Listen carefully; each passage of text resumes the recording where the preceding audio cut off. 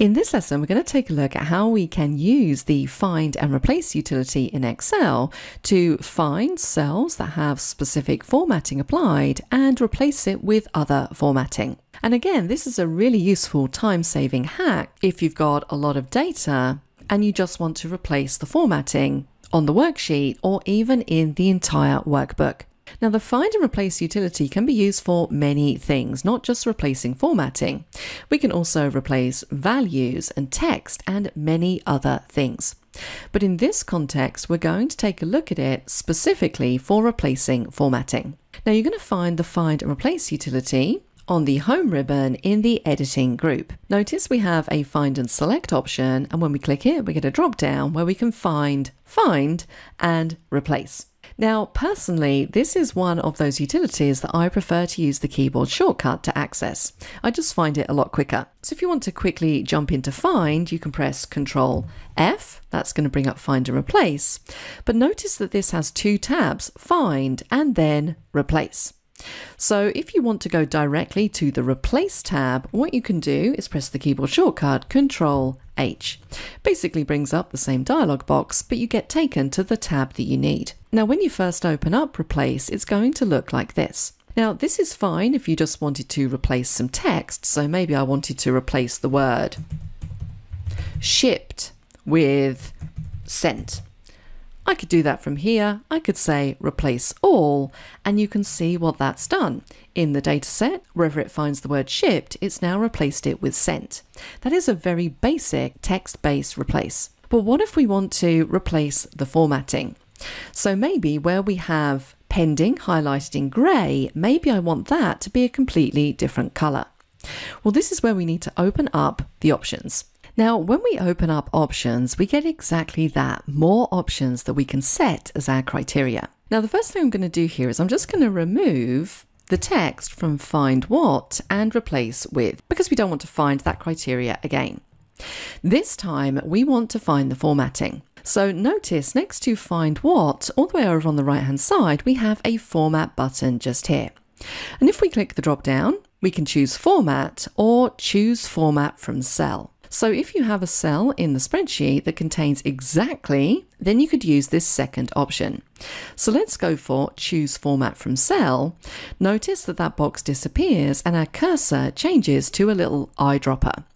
Now I'm looking for everything that has a grey background. So I'm going to select any of these cells. So let's go for this one just here. Notice that the preview updates with what we're looking for. And then we can choose what we want to replace it with. So if I click the format drop down again, this time I'm going to go into format. Hi, from everyone at Simon Says It. We hope you're enjoying this training lesson. Please like this video to show your support for the channel.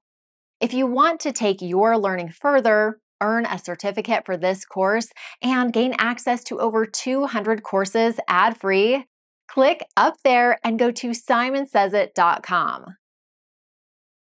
Thanks for watching, and back to the course. So this is going to open up another dialog box and it's going to jump me to the Fill tab. So maybe instead of having a grey background fill, I want a light green background fill. I could even add in more options. So if I go to font, maybe I want it to be in light green, but also have bold font. Let's see what that looks like. I'm going to click on OK. I can now see what I'm finding and what I'm replacing it with, and then I can set the scope. So if I just want to find and replace on this worksheet that I'm currently on, I could choose sheet. But if I wanted to replace the grey background fill across the entire workbook, I could choose workbook from this drop down. Now we're going to keep ours on sheet. We also get to choose if we want to search by row or by column. Now I have my formatting running across rows, so I'm fine with it searching across the rows. The last option here, it's also going to look in cells that contain formulas.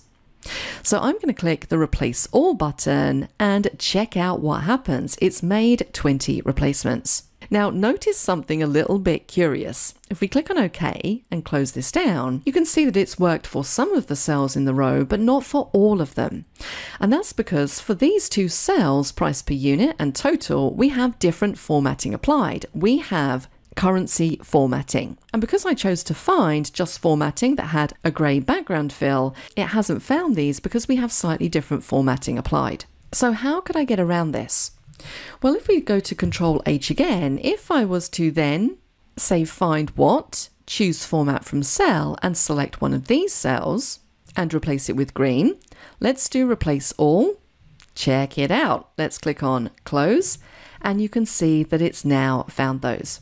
So you do have to be a little bit careful when using the choose from cells option. Now, if you do have a data set that has lots of different formats applied to different columns, then sometimes it's worth removing the formatting, doing your find and replace, and then reapplying the formatting. For example, with these two columns just here, I might decide to select them and let's just give them general formatting so we don't have any specific number formatting applied. So now if we do Control H, we can say find what. So let's go choose format from cell. I'm going to choose this blue one just here and we're going to replace it with, let's go for a purple background fill and let's also make that bold as well and click on OK.